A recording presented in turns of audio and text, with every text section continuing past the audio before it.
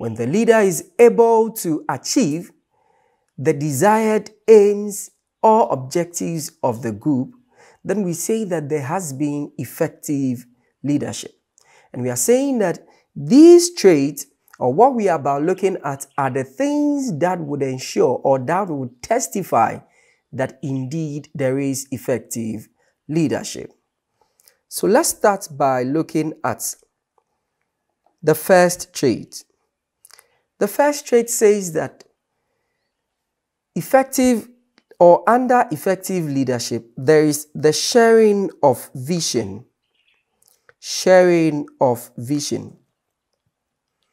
We expect every leader to have a vision, as in, has a mental picture of where the group is supposed to get to. The leader has a picture in his mind of how it should be done.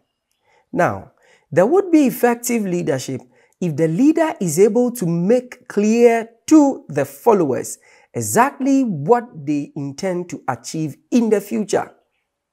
If the leader is able to articulate his goals, vision, and dreams to the followers, that is where the followers would be part of the system and will be able to contribute their bit in order for effective leadership to take place.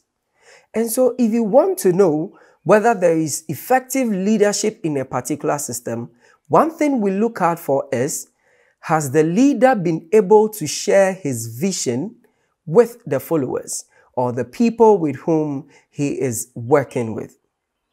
And so, if you are a leader and you want to be effective in your leadership, you would have to learn to share your vision with your followers.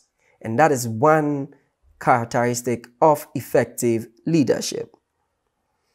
We want to look at the second one.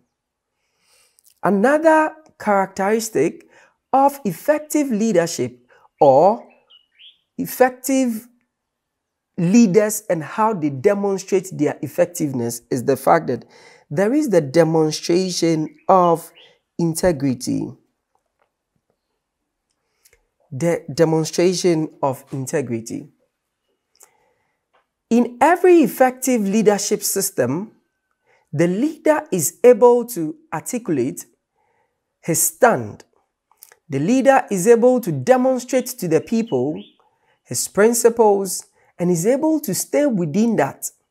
The leader is able to let the followers know that he has a consistent character.